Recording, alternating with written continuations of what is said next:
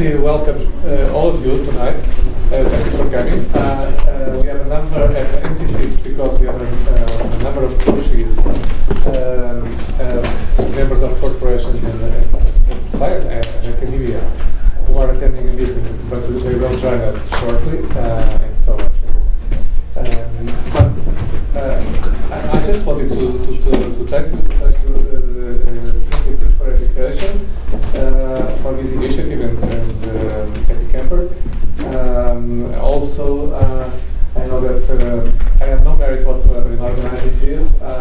Rosa, well, using the language of business, Rosa is the vice president at the embassy, so she was in charge of organizing this meeting. But I believe that we have a very interesting audience, very high quality people, and tonight I want to thank in particular all of those who decided to associate ourselves with the minister, and I have to thank Farmer, Theall and Peter Evans for joining us. Well, about the minister, when Minister Moreira Silva came to Washington, he was invited by the Secretary of Energy, Mr. Morris. He had a number of interesting meetings starting very early this morning, so I don't know how you can survive all the whole day. He's traveling to California. There is a business mission associated also with the minister's visit. And so we are very fortunate to have you tonight with us, and very happy to have you. It's good to be friends, and to have also, you have to know about Minister Moreira Silva that he is a very unusual combination, because that shows you how Portugal is progressing a lot, because he's the minister in charge of both the environment and energy, among other things, because he has other jobs to do. And also, I should underline that he's the deputy chairman of the Social Democratic Party, the main party in the coalition. The chairman is the Prime Minister himself. And before that, I should mention, because I would be remiss if I wouldn't do that he served in the European Parliament, not responsible for the low number of voters in the last election. I'm pretty sure that if you were a candidate again, the number of voters would be higher. But also served at the UNDP, at the United Nations, European Investment Bank, and for many years, in particular linked with all the issues that have to do with the environment, with climate change. And I believe that you had a very important role also in drafting the directive, the European directive on the cap and trade. And so, if you want to grill someone on these issues, you can try that, but of course, as an ambassador, I have to protect my minister. So if there is some question that he cannot address, I will try to do that. And before I shut up, I just want to say also that for Portugal, this is a very interesting moment. We have just left.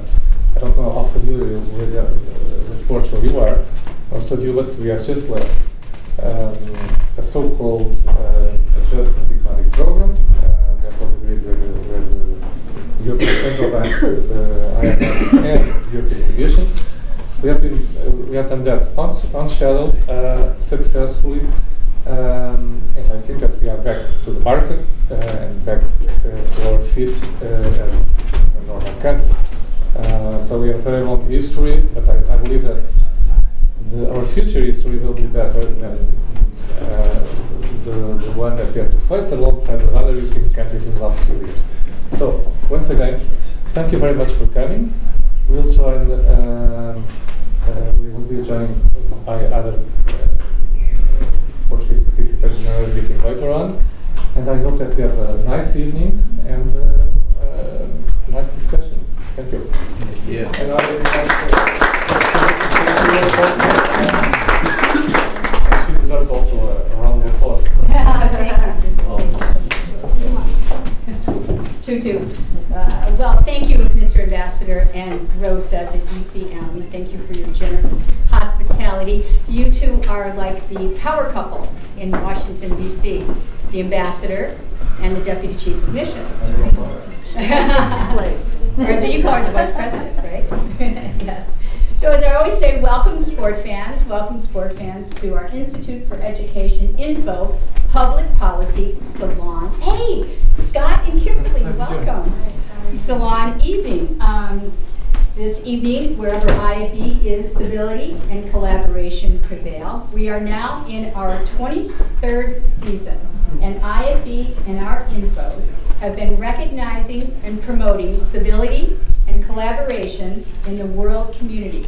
For over 2 decades, we have been breaking through partisanship, cutting through politics, and bringing leaders together, like these all, to establish common ground. And in doing so, we have always been leaning in, looking to the next big thing, like tonight, energy. Energy is what it's all about, cutting edge energy innovation. Thank you to the Minister, to Silva, to Peter Evans, and to Matthew Theall, our distinguished panelists. You all join a very distinguished group of 270 speakers over 23 years, including a Nobel Prize winner, cabinet secretaries, a White House vice president, a chief of staff, governors, mayors, senators, an FBI CIA director, Judge William Webster, an IFE steward right there, a professional athlete, and 5 Supreme Court justices. There's no doubt that IFE Info is an insider opinion leader's Washington institution, a mainstay of the Washington public policy arena. I want to welcome our extraordinary and plenipotentiary ambassadors with here tonight. I want to do a shout out to our IFE leadership that is here. Jim Valentine, sitting right over there, an IFE trustee, also my husband and founder of the And remember, we had a Miss America as well. Yeah, he liked that one. He had a front row seat for that. Marcy Robinson, chairman of our board of stewards. Stand up and say hello, Marcy, please. Thank you. And Dr. Amy Ging, our IFE innovation steward. Dr. Amy Ging, thank you. You can also recognize a few of the White House Innovation Presidential Fellows that are here. They have little pins. We have Scott Wu and Jeff Mulligan here, and Matthew Theall, and a couple other ones I think are coming later on. They are very distinguished and are finishing up their round 2 at the White House, their tour of duty. We want to thank you for your great work and your contribution to the United States. Amy's husband, who is Todd Park, the United States Chief Technology Officer, he has a great way to talk about these guys. He calls them the badasses of the badasses, and I love that saying. And what's the new one he said today? Compounded awesomeness. Compounded awesomeness. Not bad. And so thanks to our members and our distinguished moderator here this evening, John Paul Farmer. He is the Institute for Education's Emerging Market Roundtable founder. He is now the Director of Technology and Civic Innovation at Microsoft, just left the White House a few months ago, and is a longtime Institute for Education supporter. We have Joanne Key back there from the World Bank. Thank you, Joanne, for your support. Joanne is also an IFE Fellow. And we have Tom Patton right here. Thank you, Tom, for your support. And Steve Taylor, there, the United Way. Thank you, Steve, very much. Now, you all have a program, so take a look at it. It gives you the bio of our distinguished panelists. And with that, I think I will have John Farmer introduce the panelists, and we'll get on the way. Coach, it's been fantastic being involved with the Institute for Education over the years. Thank you for your leadership, and thank you for your team, all of the fellows and the interns that make nights like this possible, and of course the staff here at the residence as well.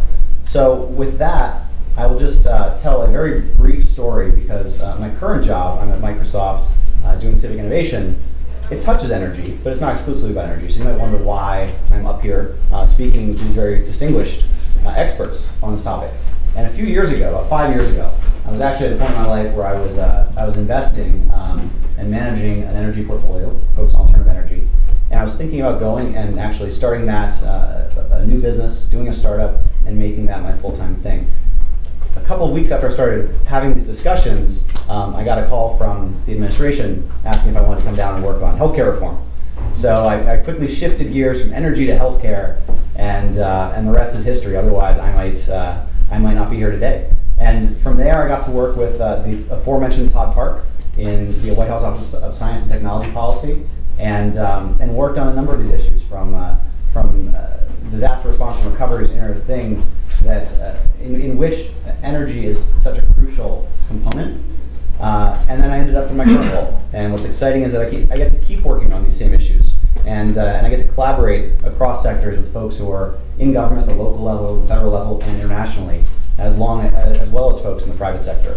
So with that, let's pass it on to the folks who actually know a lot more about the topic, the folks who are really here to listen to and learn from. And to start with, directly to my left, we have Minister Jorge Moreira de Silva. And as you heard, he is the Minister of Environment and Energy for Portugal, and I don't think anything more needs to be said. So with that, I will pass it along to the Minister to give some opening remarks. Thank you.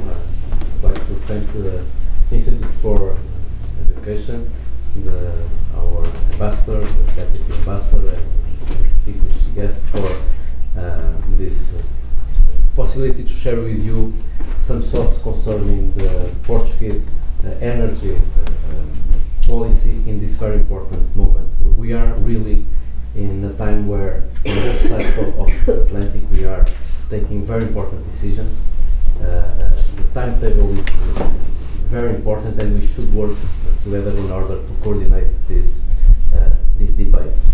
We cannot miss this opportunity. You know that in the US you are taking very important decisions on climate change, and we are still seeing the impact of the energy revolution in the US and its impact not only domestically but also abroad.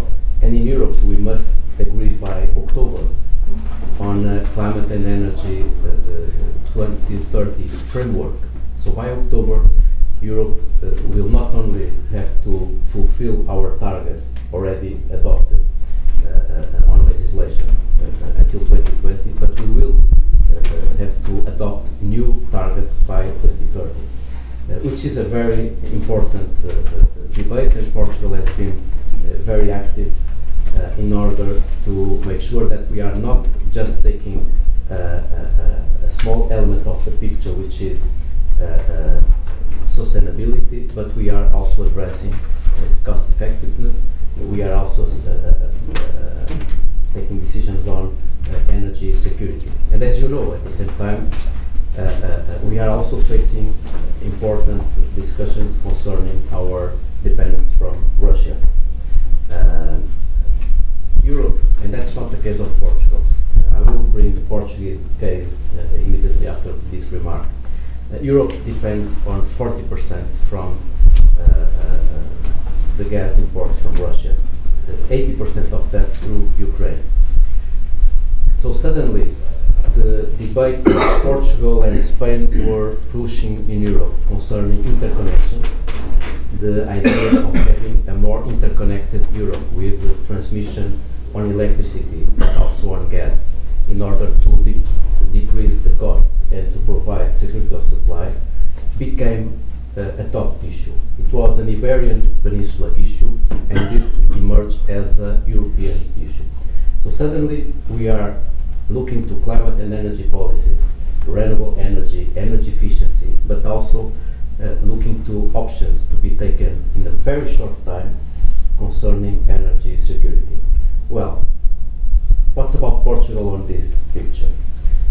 Portugal was a country that by 2005 were dependent on energy from imports from abroad on 90%. We focus on, in the last decade, on renewable energy, and now we are a champion on renewable energy. We are the country in Europe with the third largest, most important target on renewable energy. 60% of our electricity results from renewable energy. And you may ask, well, did you hesitate about this space, this commitment, because you were facing economic and financial crisis? Did you undermine this commitment because of the cuts, or did you manage the costs at the same time that you kept the ambitions? And the answer is the second. We decided, and that was not an easy answer, we decided to reduce excessive rents, excessive costs on the energy sector without undermining our targets, because we knew that both for energy security reasons, but also for innovation, R&D, economic and jobs creation, we would need to keep the renewable energy sector as an important goal. And now you may ask, well, now you achieve these targets, what are you looking for the future, for the 2030 targets? We think that Portugal should give a step forward, not just fulfilling very ambitious targets, national targets, but position itself as a renewable energy provider to Europe.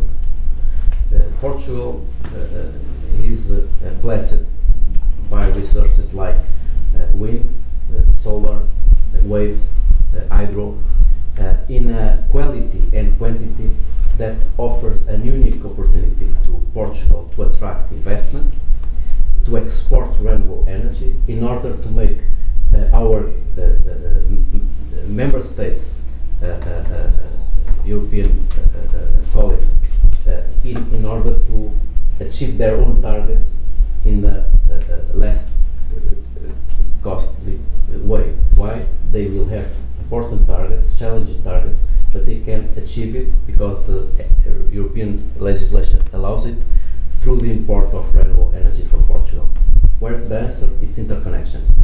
We depend very much on interconnections in Europe. Interconnections are vital to provide, it's the internet of energy, are vital to provide cost efficiency, to provide security of supply, to provide low-cost decarbonization. And the second element of this, and I'm concluding, it's the LNG, because the same answer applies to another problem, which is the natural gas. You may not know, but because it's something that just emerged very recently, that 7 out of 12 LNG terminals in Europe are in the Iberian Peninsula. We just have 12 LNG terminals, and 7 out of these are in Iberian Peninsula. So we are presenting the case, Portugal and Spain, which is, if Europe wants to reduce its imports from Russia without new investments on LNG terminals, but with additional investment on interconnections, we are able to replace 40% through Iberian Peninsula of the energy imports, of the gas imports from Russia. And one of the terminals, the Portuguese terminal, can replace 7%. Why am I mentioning this? Because this is an interesting debate to be taken at the same time that you are holding debates on the US concerning the exports. Of course, we miss something, and I'm sorry for taking the phone. You gave me 4 minutes, I guess, or 5, but I'm concluding. You may also ask, well, you invest on renewable energy. It was useful. You are asking for new targets for Europe and for Portugal on renewable energy. And what about your energy dependence? It's true that that's the big problem. In spite of the role of renewable energy on electricity, which was great, we have great companies, great R&D centers, we are still dependent on the use of oil on transportation. And even having very good companies on oil and gas distribution, of course we would need to replace some of these fossil fuel resources by the resources that we hold, which are wind, water, solar, and waves. So we are launching a new program on electrical vehicles. We think that it's the next big thing for a country like Portugal. We started being the ones that implemented very soon wind energy equipments, and after that we are now exporting 80% of all the equipment, so blades, towers, that we are manufacturing in Portugal. And we think that, well, if in the electrical vehicles we start presenting this as a priority as users, sooner or later, I'm confident that it's sooner, we will be in a place where we can also export this technology. That's why we are very interested in attracting investment, attracting R&D centers, also from the US, and we have a commitment. The public administration should give an example, and we are replacing half of our fleet by 2020 for electrical vehicles and plug-in. I think this could be, this could provide the level playing field to those that are manufacturing, doing research, look to a country that is small in terms of territory, but we keep the idea of being a country which you will identify when you are trying to address green growth. So Portugal will be there, and I'm quite confident about this. So thank you. I'm sorry for taking the floor. That was an excellent overview, Mr. Minister. Thank you so much. And I love when things just work out, because you made my job very easy, because our next panelist, I think, is going to touch on some of the topics that you just raised, things around, you mentioned the Internet of Energy and connectivity and interdependence. And next up, we're going to have Dr. Peter Evans. Peter is a vice president at the Center for Global Enterprise, and CGE was founded recently by Sam Palmisano, the longtime chairman and CEO of IBM. And prior to this, Peter had a long career in energy at GE for a number of years. He has a PhD from MIT, and he also has international experience, having worked in Japan for a couple of years. So with that, Peter, feel free to give folks a better understanding of the work that you've done and your perspective on things. Thank you very much. It's fabulous to be here and to share some observations.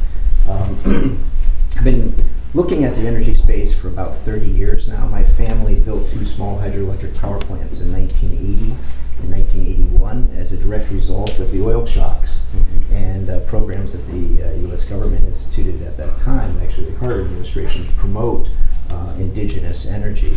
And so I'm not very opinionated about many things, but I've been in the energy space long enough to have formed some observations, and that's what I'd like to share with you tonight. And one is that I think that there's a lot of analytic leverage or value in thinking about energy as a network industry and how those networks interconnect. And you don't often hear that in the discourse. It's often a discussion about supply and demand or products. How do we innovate around products, things, widgets? But the reality is that those products and things sit within the context of networks. And over time, the ways in which these networks have evolved is very interesting. And so what I'd like to talk about, or at least raise these questions, and we can discuss them further, is what does it mean to innovate in the energy space today, given the fact that we live in an age of networks? And I'm going to talk more about the US because I've got some data here that I pulled together. You often hear the narrative, and in Washington it's very popular, to talk about how the United States is falling apart and the infrastructure is falling apart, da-da-da-da-da. But the reality is that when you actually dig into it, the United States is a network superpower. We've got the biggest road network that exists in the world. We've got an amazing rail infrastructure. We have an amazing gas pipeline infrastructure. We have an amazing electric grid infrastructure.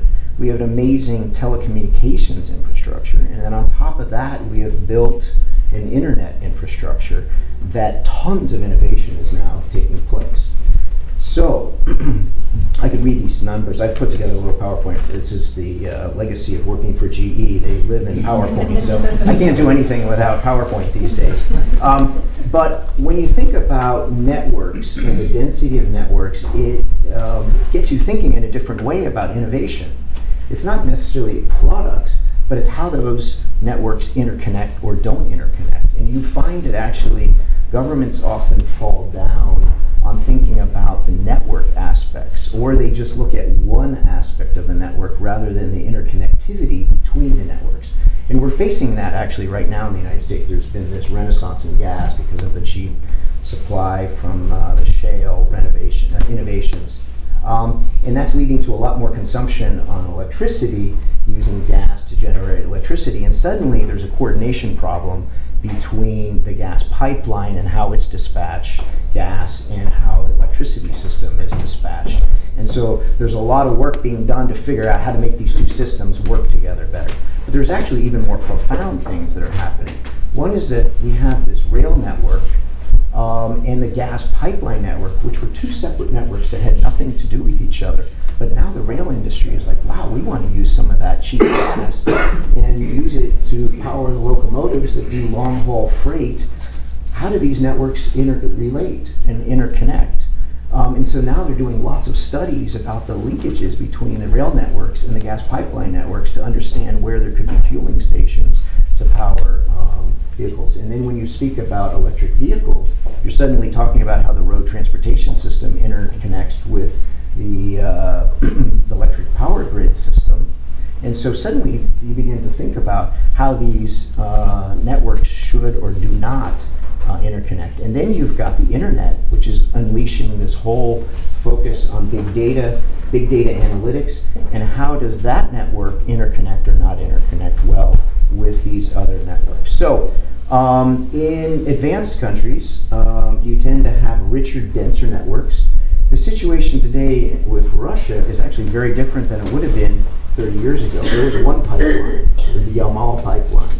Lots of interesting history about that one pipeline. Today we have an incredibly dense, rich network that interlinks all sorts of countries in the region, Caspian region, plus Russia, with Europe. And so people raise the alarm about dependency, but actually there's lots of ways to interconnect and get around cutoff points. But adding new capacity, which is linking into the international network of LNG supply, creates more robustness in the system. So the question is, how do you harness those interconnections and make them to drive? The other point I wanted to make is that it's not all about sustainability. The world is increasingly facing shock events. And the numbers of shock events are increasing, and that's largely due to the fact that the human-built environment is much larger. So we have a lot more infrastructure, a lot more bigger cities, and so when these natural things happen, they tend to do more damage, right? So the first Lisbon, the big Lisbon earthquake that took place in what, 17? Yeah, you know, it was dramatic for Europe, but just imagine if it happened today. There's a lot more at stake, right, that could happen. Data that NOAA puts out, which is the National Oceanic and Atmospheric Administration, they have that there have been, since 1980, a total of 144 natural disasters in the United States that have done more than $1 billion worth of damage. If you tally that up, that's $1 trillion. And quite a bit of that has damaged energy infrastructure. And I go back to my network interconnections. Hurricane Sandy, it knocked out the power grid. What did it happen? It cascaded into the liquid fuel supply system because electricity is what is used to pump the gasoline. And so suddenly you had one infrastructure cascading damage into another infrastructure and paralyzing both.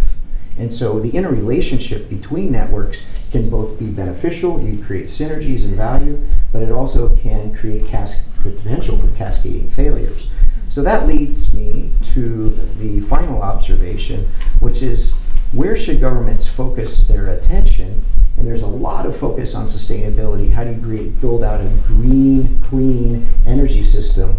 But on the other hand, when these shock events happen, suddenly, particularly when they happen in particular communities, there's huge political pressure and demands to create robust systems that can withstand those or bounce back very quickly. And that gets you into the whole discussion about resilience.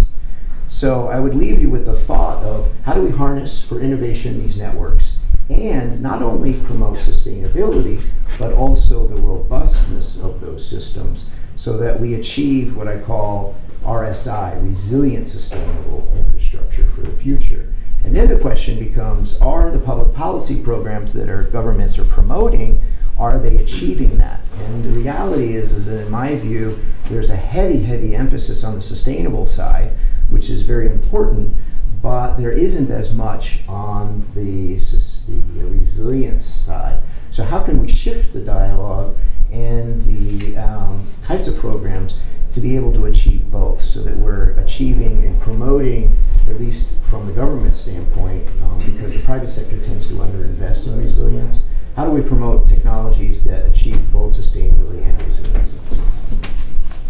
Thank you, Peter. And thank you so much for proving me right when I said that you were going to build on the minister's remarks. You told me that you do that, so I was following your marching orders. So next up, we have Matt Theall. And Matt is a Presidential Innovation Fellow. He was recruited by the White House, and he has been embedded in the Department of Energy doing a tour of duty for the last year, and he's about to wrap up that tour of duty. Now, full disclosure, I was one of the folks who recruited him. So I feel invested and actually very pleased by the success that he's had. But prior to this, Matt had a long career in the private sector. At Intel and elsewhere, he has been on the board of SGIP, the Smart Grid Interoperability Panel. He has also been the president of 2 smart grid organizations. So Matt has had a fantastic variety of experiences. I don't think there are many people in the country who have the kind of perspective on the energy sector that Matt Theall does. So with that, take it away. Okay, well, I'm not sure I can live up to that. But first of all, thank you very much to Coach Kemper and Amy Gang and Elise for asking me to speak here tonight. I think it's really an exciting time in the energy innovation area. Probably the most interesting and exciting time since really Tesla and Edison competed to define the electricity standard back in the 1800s. So if we look around the energy industry at some of the innovation that's taking place, Peter mentioned a lot about networking and networking energy. We see this global build out now of smart grid taking place across the world, really. In the United States, SGIP, like John mentioned just a few minutes ago, is in the process of harmonizing standards to allow re-architecting the grid to address a lot of these issues that were mentioned by the previous panels here. Shock events, fault error and detection, being able to reroute electricity in the event of a hurricane or some other disastrous event that takes place. So there's a global sort of re-architecting the grid that's taking place really for the first time in the last 120 years or longer.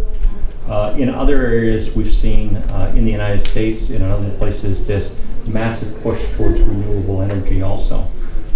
We see that in Portugal, as the minister pointed out, but we also see that in the US, and that's being driven by a number of different factors. We've seen innovation taking place in the manufacturing sector for solar panels. We've seen innovation taking place in terms of just the technology involved in building solar panels. We've also seen higher volumes than ever as renewable energy starts to get embraced. So, for example, in the last 3 years or so, since 2011, the price of a solar panel has declined by 60%. So as prices continue to decline, more and more people find solar energy appealing, and they start to increase their use of solar panels, which keeps driving higher and higher volumes and lower prices, which makes it more and more exciting to people. Other areas that are very interesting in the energy industry is we've seen a lot of companies in the battery technology space. There's a startup by the name of Ambry Technologies in Cambridge, Massachusetts that was spun out of MIT recently that's completely innovating on the battery front. We've seen fuel cell manufacturers starting to come up with incredible innovations on the fuel cell market, which is making it interesting to people as well. On the biofuel side, there are amazing sort of innovations that are taking place there as well. Amy Gang told me recently, 3 weeks ago or so, she went to Paris on vacation. What Amy may or may not have seen is that there is a company by the name of Origin Oil, along with its sort of partner French company by the name of Enesis, which is a crowdsourcing company, that are building an algae farm on top of a building in La Défense, the commercial and banking sort of center of Paris right now. So the goal of that algae farm and what they're doing there is to build an algae farm that's capable of converting that energy into fuel capable of meeting the building's needs that it's on the top of. So they're actually building algae and producing the energy that building needs. It's just amazing sort of innovations that are taking place across the world. All of this sort of changes that are happening in the innovation area is driving all kinds of new business opportunities. So smart grid, where they're starting to add AMI meters, AMR meters, they're starting to add fault detection equipment, they're starting to add sensors for light poles and to other things, are starting to produce massive amounts of data and information that people are starting to look at, and they're starting to realize there's a real business opportunity here in the energy space that didn't exist a year ago or 5 years ago or 20 years ago.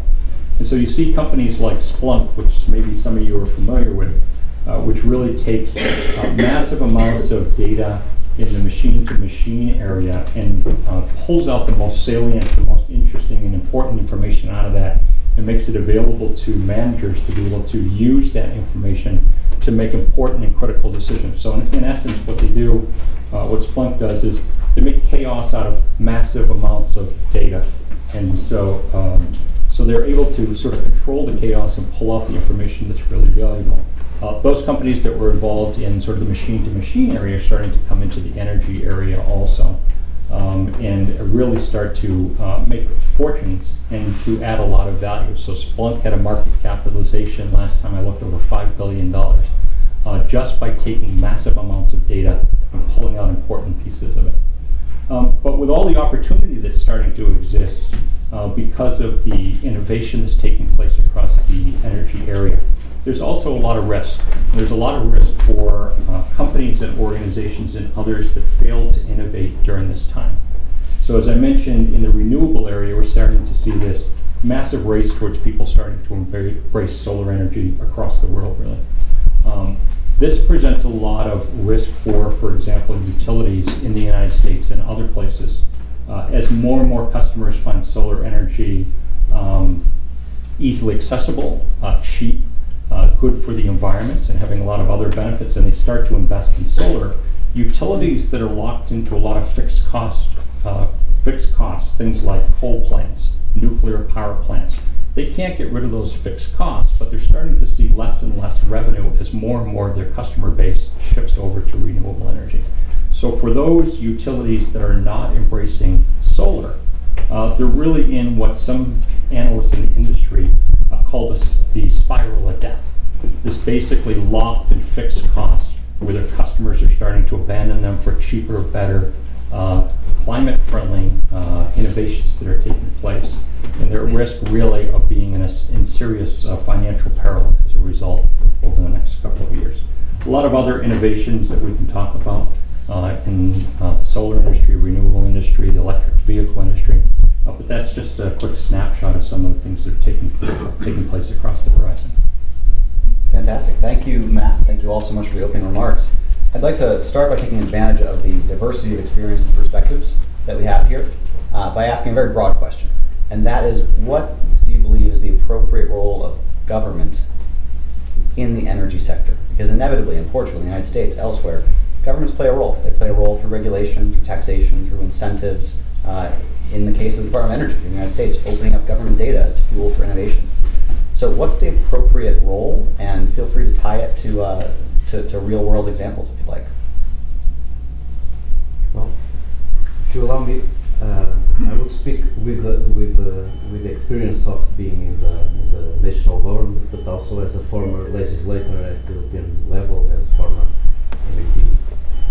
And energy, it's on the time frame of investments and impact of regulation. It's very different from other sectors. You must provide predictability on investments, and the government has a role. It doesn't mean that the government has to implement the project, but the government has an important role. I would say that there is a set of requirements, not just one, but a set of requirements that must be fulfilled. First, you must provide targets, clear targets.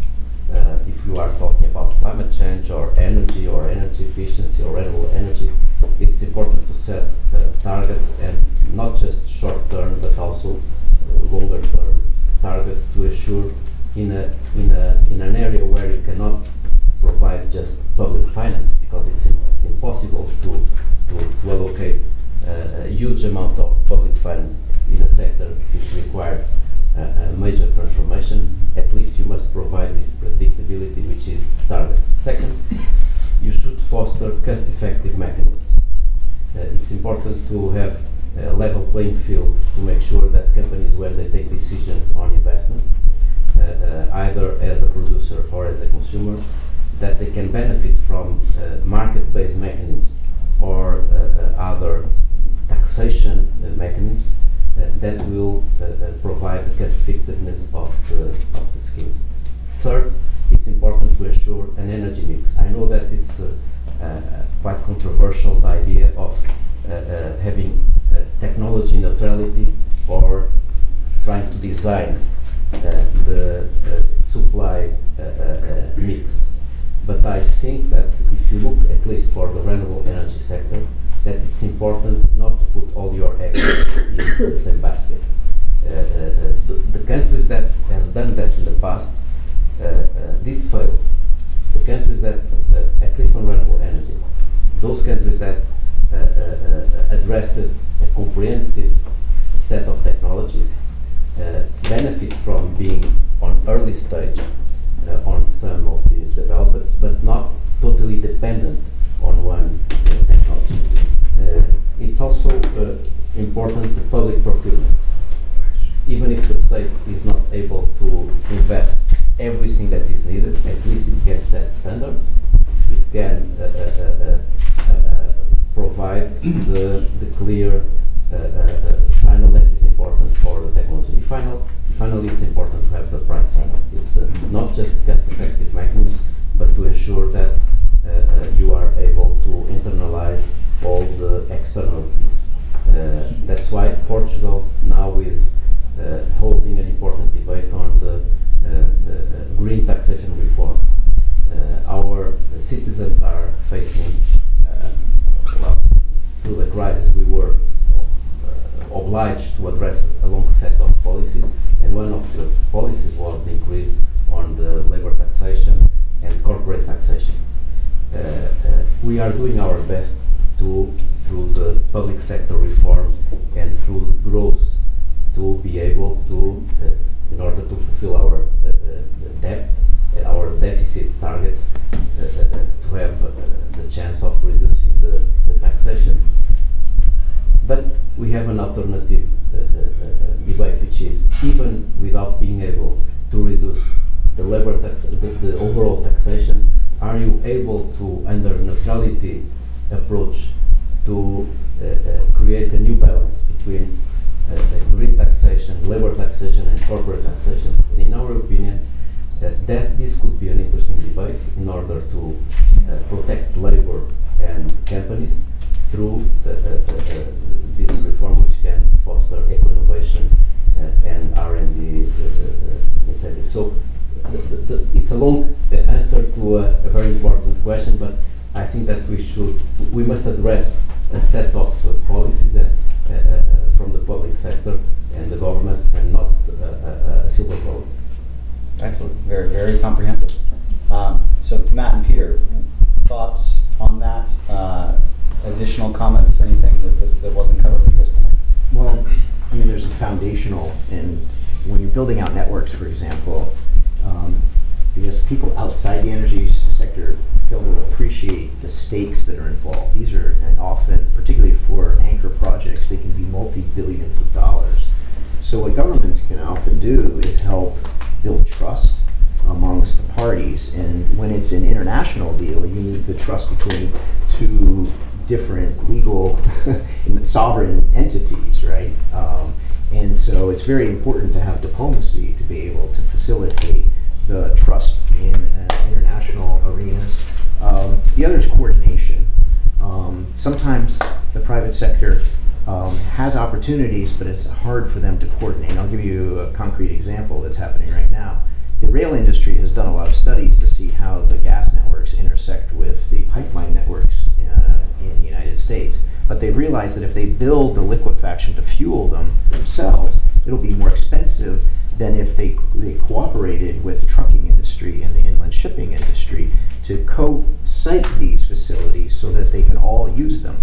But the trucking industry and the rail industry are actually quasi-competitors, and so they're not likely to be together in the room unless you put them together in the room and point out. So governments can actually be great facilitators of the larger national interest by bringing parties together in the private sector that otherwise wouldn't, and then help resolve some of the coordination problems. So I would agree with both of those comments, and in addition, give sort of my own example. SGIP, Smart Grid Interoperability Panel, that I was on the board of directors of from 2009 until I took this Presidential Innovation Fellowship. The government decided that they really wanted to accelerate the adoption of smart grid across the country. And so government has this ability to convene everybody together in a way that's really not possible by an industry trade group or by other people in any kind of rapid fashion if you want to make forward progress. I also agree it gives this level of trust and reliability to get all the partners into the same room. So for example, with SGIP, that was founded in November of 2009, by the end of 2012 had gone to almost 800 member companies that were participating. So there were work groups, there were people defining specs, there were people just accelerating things in a way that would have taken 10 years in most trade groups that I've ever seen. Governments also have the ability to award loans, they have the ability to provide grants to accelerate adoption, they have the ability to provide favorable tax environment in a way that the private industry doesn't. So there are a lot of other areas that the government can really take a leading role in terms of convening people, but also create an environment which helps accelerate innovation in a way that wouldn't be possible otherwise. Excellent. So when we look back at recent decades, and we think about the energy sector that each of us has today in our various countries globally, the energy sector is an accumulation of all its past decisions. Todd talked earlier about compound awesomeness. Well, maybe these aren't all awesome decisions, but it is the compounding effect that brings us to where we are today. So what would you say are the keystones, those most crucial decisions that either have been made in the past or that we could make today, the things that would really change the direction of our energy sectors, of the cost, of the public benefit, of the safety, of all the issues that people care about? Should I take a stab? Absolutely, go for it. You know, actually, when you look back in history, there are seminal energy-related events that have had a powerful impact in defining those decades. So if you go back to the 1970s, it was the oil shocks. And the oil shocks had tremendous implications, not only for the energy sector, but for other sectors. I would say the 80s was really about deregulation. So it was the Reagan-Thatcher revolution, but it was really an effort to drive efficiency in the energy sector. The energy sector had gotten fat and bloated and not as efficient as it could have been. So the question is, how do you institute competition? And so lots of discussions about how to drive efficiency and economic efficiency in the system. And then the most recent decade, I would say, would be climate and how do you deal with the externalities associated with fossil fuel generation. So I think energy has been front and center of shaping some of the key things that we grapple with internationally and domestically. So just my comments on this would be, historically the energy industry hasn't really been a place of rapid innovation, right? The electric grid that's in place today has been there for 100 years, more or less, in generally the same state. There haven't been a lot of sort of major events that have driven innovation over time. But I think a lot of that is changing now. So with the technological innovation that I talked about earlier, with the advent of the internet, with a lot of the other changes that are happening, coupled with climate change and a growing population, there's this, not only this need for innovation and change, but a requirement. In the span of my lifetime, the population of the world will have gone from about 3 billion people to 9 billion people in one lifetime.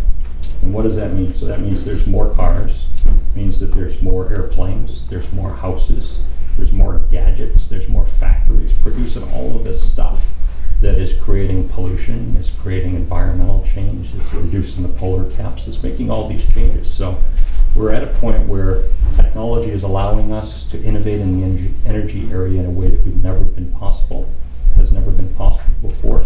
But we're also in an environment where we have to innovate if we want to address a lot of the major issues that address humanity. Well, to add something which, in my opinion, made a difference in Europe, which was to avoid fragmentation, to provide integration, which was the cap and trade scheme. You can argue if the scheme is perfect or not. It is not. I can tell it because I was the one that was being responsible. Katarina remembers, she was at the parliament also at that time, responsible for the final draft of the bill. But we know that even if it is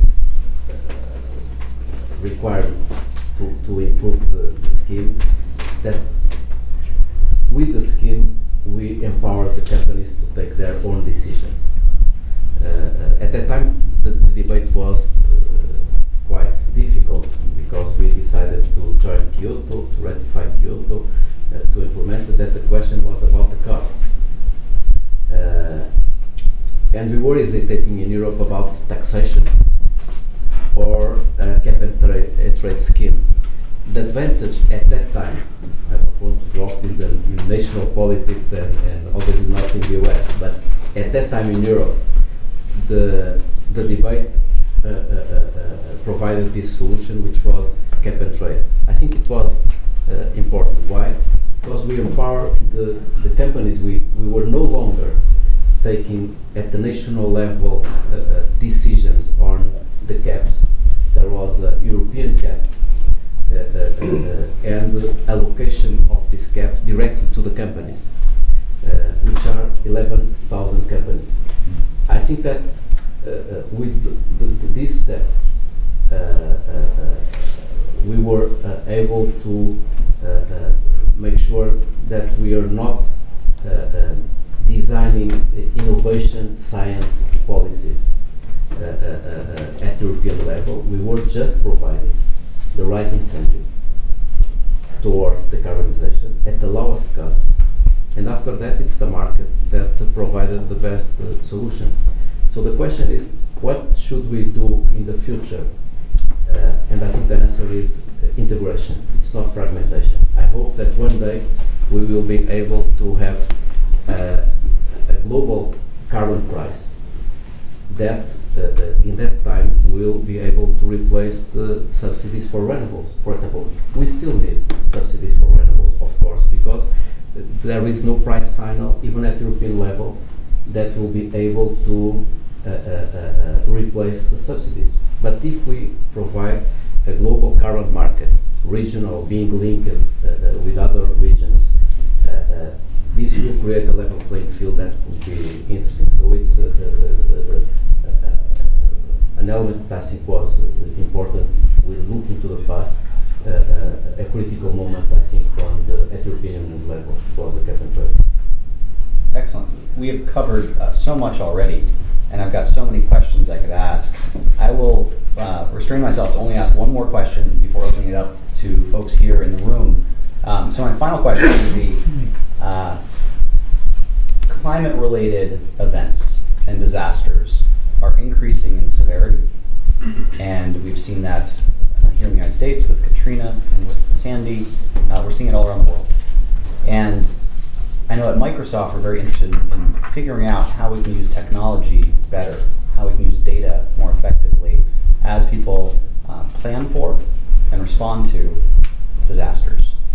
So I'd love to hear from each of you thinking about the impacts that disasters are having on the energy grids, and what can be done, what should be done now to make us more resilient than we're already doing.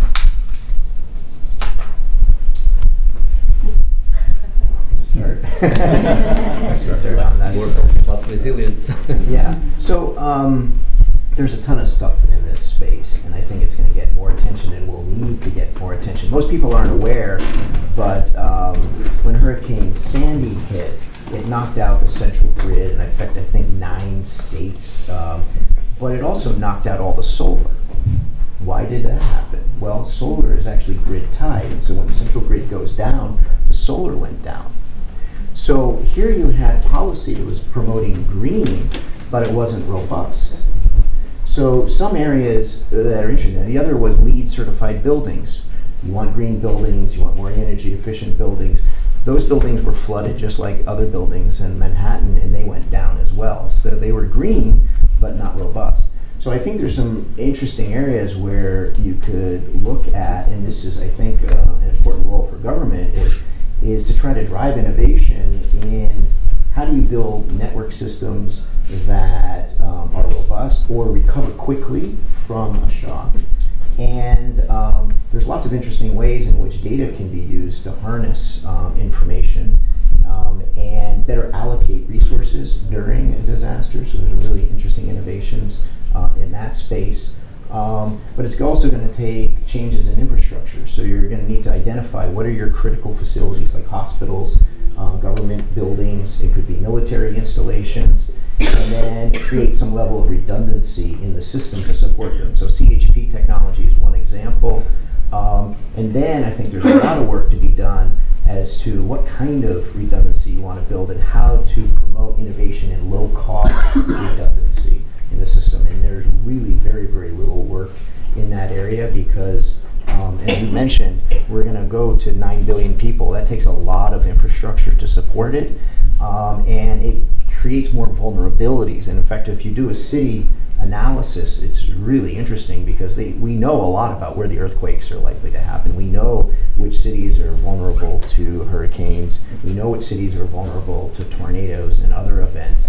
And so putting together the right systems, there's a lot of analysis that can be done to understand what is our current system and then what do we need to invest to promote a robust system going forward.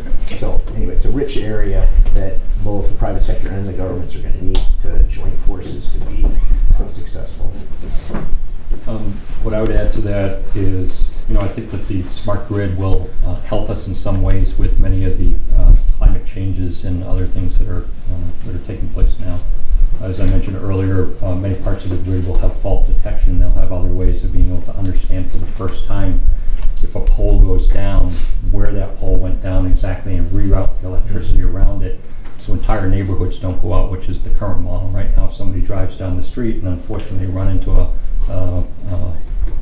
power electric pole, the entire neighborhood or entire city will go down as a result of it. So smart grid will help us address some of that. So that's part of the solution, I think. Part of the solution, though, is we're not going to be able to reduce the number of hurricane events or other sort of natural disasters that are taking place. In fact, statistics and data would suggest otherwise, that it's going to increase over time. So we have to do more to harden the grid and do things like grid resiliency, where we take into account when we build the electric grid and we build these other parts of the grid to harden them for these types of events right front, knowing that they're going to increase over time. So those are just a couple of other things, but I'm sure the minister would like to add some more. Well, I think one of the answers would be to mainstream climate change adaptation on the spatial planning work. As you know, we were all very focused on mitigation and on controlling and reducing emissions. And adaptation was for many, many years just an issue that was on the agenda on the international negotiations because developing countries were putting that as a precondition to accept legally binding schemes. Now it's no longer the case. The US is very active debating adaptation, and also in Europe, Portugal, for example, is unfortunately, like Spain, one of the countries that is likely to be very much affected by climate change in the next decade. It's not in 2 or 3 decades, it's the next decade. We will face more events on severe droughts and coast degradation. For example, last winter, it was terrible. We were very much affected by some damages, and suddenly it emerged at the special planning debates the adaptation to climate change. So I think that the first answer is it's this. It's not about technology. It's not about energy policy. It's about special planning and the capacity to mainstream climate change within this design. The second is concerning the infrastructures and the degree of interconnections. There is an important debate now in Europe, and some split. Some countries like Portugal are asking for more interconnections, also for security of supply, and other countries think that it's better to have capacity mechanisms, which means that in order to have redundancy and more resilience, you will need to invest more in capacity to make sure that you have all the capacity installed to all the demand that you can forecast. Some of the countries are asking for that, and that means that you will still have some islands on energy, like the Iberian Peninsula is now. And other countries like Portugal think that you should invest more in interconnections and less on redundancy on capacity. And it's a cost assessment analysis that must be done, and it's important to do it, taking concern the climate change events and the risk of losing the capacity to provide the public service. Excellent. So with that, let's open it up to folks in the room who has a question they would like to ask. Dan, what would you like to ask? I have a question for the minister about your electric car interest. How many cars are you talking about? And are you talking to Tesla and other manufacturers about making this happen? Well, concerning the public administration sector, we are talking about replacing around 10,000 vehicles from now to 2020. And it's one part of the strategy. The first part was having a public network of plug-in chargers, which are in place in 38 municipalities. Now we changed that approach, making sure that we will not only enlarge such network, but we will promote the capacity to plug in at home, at workplace, and for example at malls. And the third element is the public sector leading by example. Because I think that behind the problems related to electrical vehicles, there is not just an infrastructure and a price problem, which is quite clear, but also a cultural problem.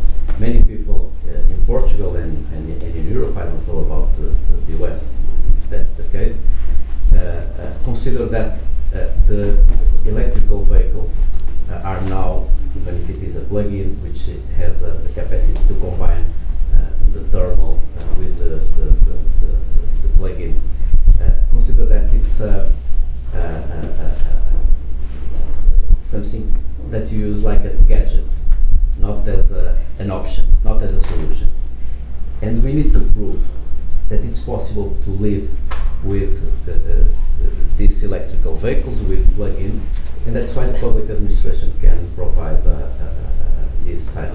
Obviously, I hope that with this picture I will be able to attract investment, and I'm visiting Tesla tomorrow. So so it was a very important question. I'm visiting Tesla, like I'm visiting many other manufacturers, to tell them, if you want to find a country where to invest, to put a factory in order to expand your activities, benefiting from this political side, well, Portugal may be good idea. Well said. That chicken and the egg problem is always such a big deal. It sounds like Portugal is actively addressing it.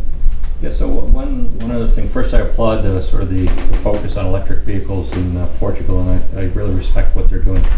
I'd like to see more of that happening in the United States. This is one of the areas that I think we really could make tremendous strides in a short period of time if we can get the industry to come together collectively in a way that we did with the smart grid with electric vehicles specifically as part of that. I don't know if anybody knows, in 1908 when Henry Ford first came out with the Model T, without Googling it, does anybody know how many miles per gallon the Model T got? You already know because I told you earlier. Let's have One person willing to venture a guess. Go ahead. Let's ask one more. Gary, do you have a question? Oh, sure. But it wasn't about the, please give me the answer to that. The answer is about 25 miles per gallon, right? So in 1908, the Model T got about 25 miles per gallon. If you look at the average miles per gallon of a car on the road last year, at the end of 2013, it was about 24.9 miles per gallon. So we really haven't made a lot of progress in the last 105 years or so, but electric vehicles and getting the industry to sort of push in that direction to get the kind of mileage that we see out of the electric vehicles today, I think would provide a tremendous amount of benefit for everybody. Excellent. I guess mine's between a question and a statement, but there's a really interesting discussion about innovation, technology, grids, interconnectivity, all kinds of things, resilience, which is going to help us increase on the supply side, but nobody has talked about demand and how do you reduce demand, and that seems to be the most simple and obvious thing to do. You know, how do you start getting people to switch off lights and take public transport and all the rest of that?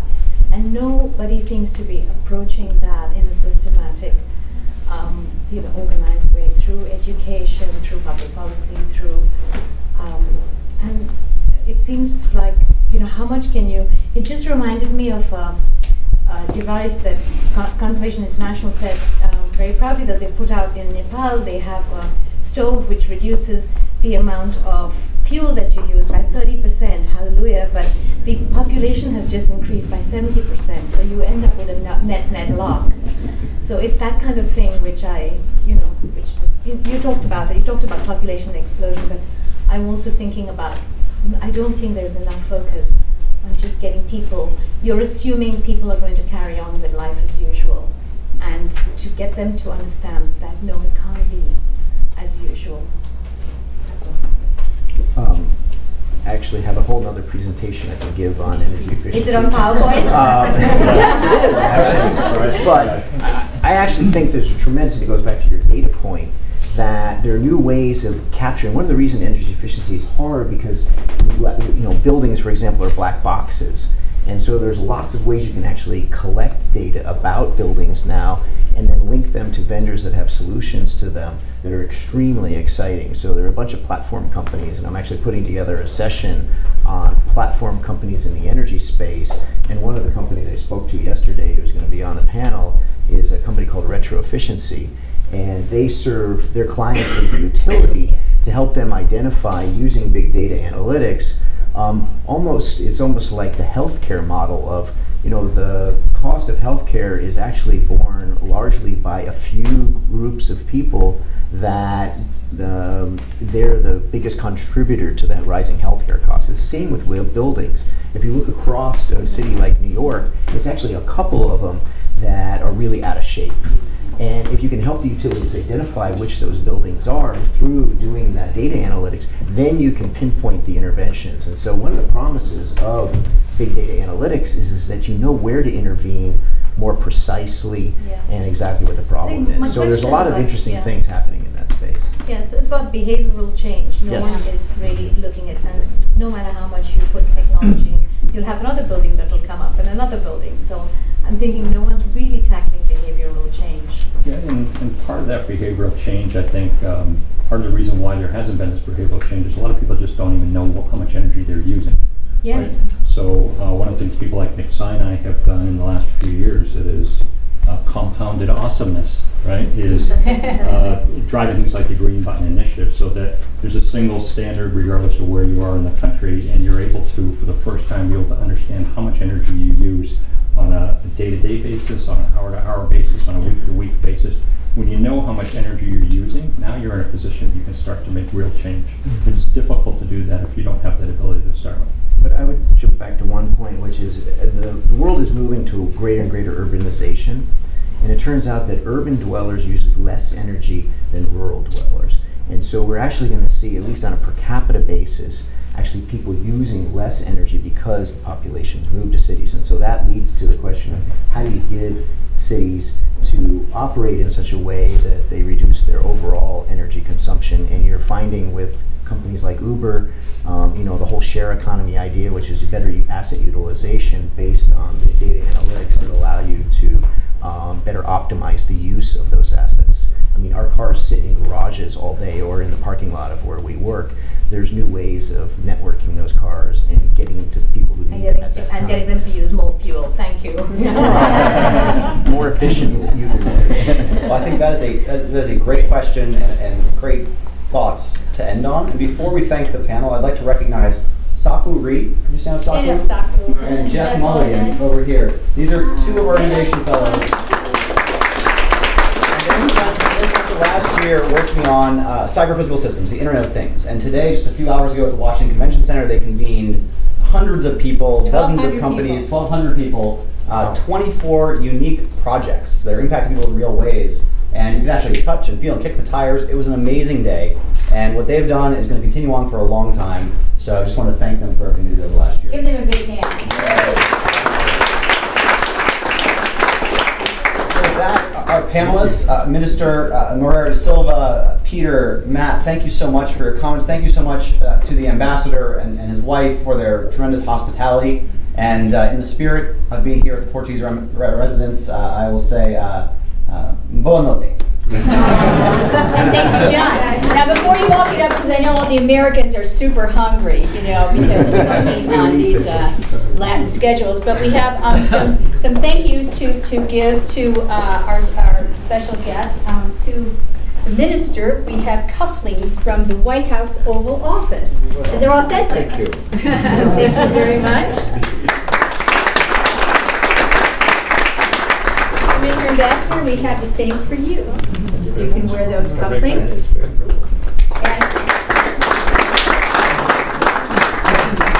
the DCM, Deputy Chief of Mission, who is a great cook and teaches me all about Portuguese culture, we have for you a White House apron.